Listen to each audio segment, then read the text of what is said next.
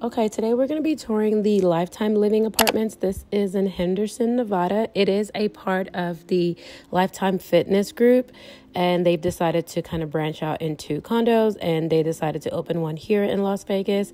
You do get a membership to their fitness center and their fitness club, rather, so that does come standard with your rent. And we're just kind of walking around in the common areas. This was the meditation slash Zen area. They also have a pickleball area as well as what he called a tub koozie, because that's pretty much all the amenities that they have, since everything else is going to be at the Lifetime place, if that makes any sense.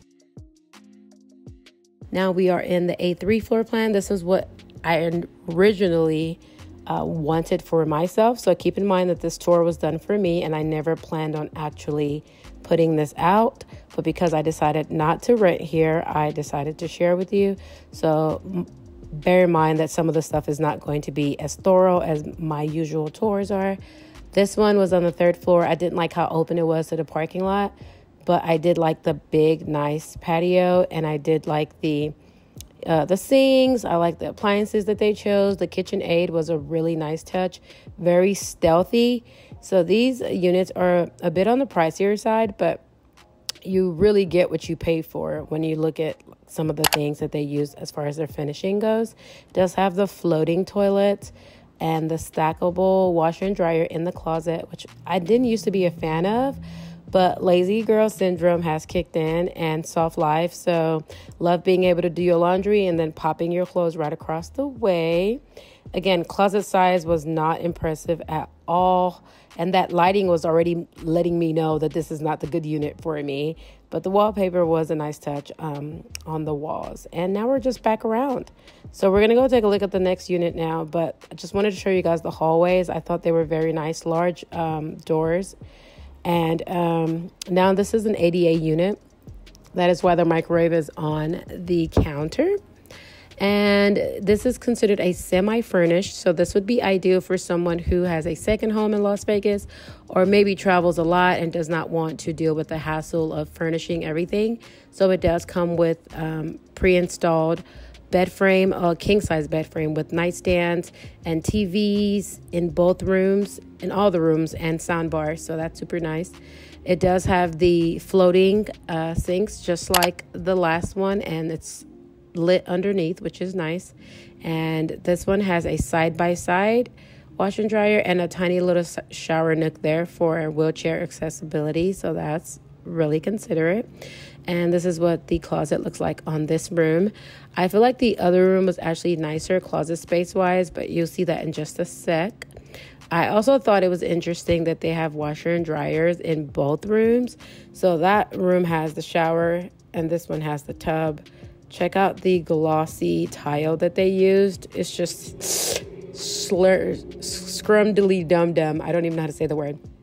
Okay, so guest bedroom, I believe this is. Blackout shades. It does have the TV, just like the last room does. And then it does have that mirror on the sliding door to go into the closet. And again, as you see, this has a lot more closet space, but it does have the stackable washer and dryer. So whether this is roommate style or guest, you know that the second person has convenience. This was the view for that one. Was not really crazy about having neighbors on either side. Not so private, so we didn't go with that one. This is a one bedroom on the 6th floor because I told him that I prefer to be on the highest floor. And again, has that nice big patio. Was not crazy about this particular privacy situation, and you see why in a second. But this is the, bathroom similar to the other one bedroom. It's the same exact floor plan, just on the 6th floor. And it's like the reverse. So it's flipped. The room is to the left instead of to the right. But other than that, everything's pretty much the same. But this is why I said I didn't like that. I don't like that if I wake up in the morning, my neighbors are literally peeking through from their patio. I thought that was kind of weird. But this is just kind of like a bird's eye view coming in from the other side of the room. And that's pretty much it. 900 and some odd square foot is plenty enough for just me. And now we are in an A4. So this was also a one bedroom floor plan. It's longer but it's missing the balcony. So what you have is a Juliet balcony, which means you don't have furniture. If you're not one of those people that likes to sit out, but you still want a nice view and a place to stand and admire it, then this is a nice way to get your sweeping view without dealing. Very similar to the A3, I believe is what the first one we toured was. Closet space is just about the same, maybe a little bit wider again, because remember, it's longer in general. But yeah, we didn't go with this one because of what I told you about the balcony situation. But it is nice that they have a lot of shelf closet space.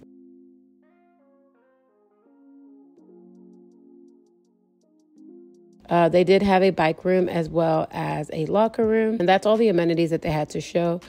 What do you think about this property? Would you live here? What did you like about it? What didn't you like about it? And what are some other properties that you would recommend for me to go tour? Thank you for watching, and I'll see you on the next one.